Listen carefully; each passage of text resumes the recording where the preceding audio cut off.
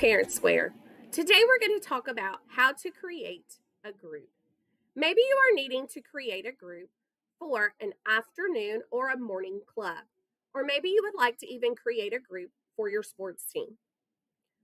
Down towards the bottom, we're going to see participate. When you see participate and hover over it, your groups are going to pop up.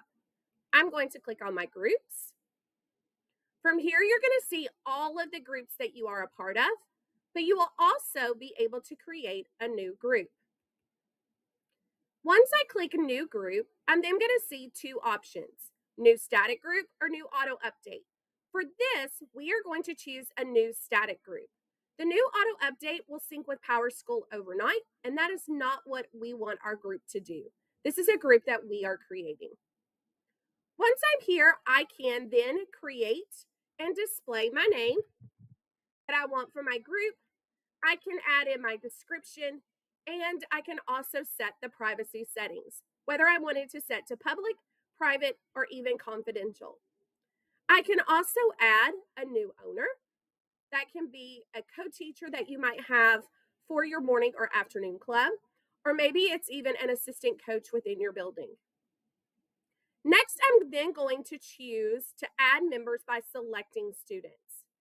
Once I click here, I can simply search by student name.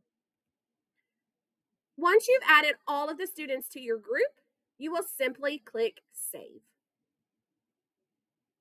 Now, once that saves, you will see that that group has now been added back to where your groups were listed.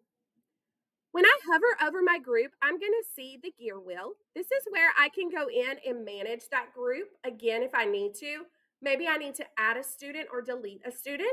I can do that from this tab. Just please make sure that you click Save at the end to make sure it's saving any changes that you make. If you have any questions about creating groups, please reach out to your technology integration coach.